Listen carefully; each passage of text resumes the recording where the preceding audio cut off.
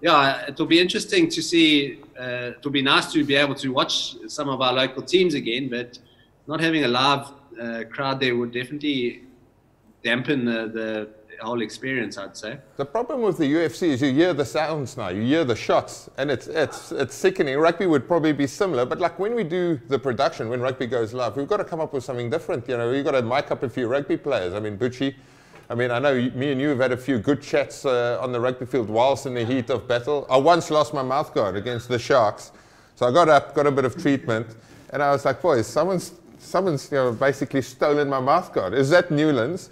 And I'm running back and I'm like, please, can I fetch another mouthguard? You know, I've got one there.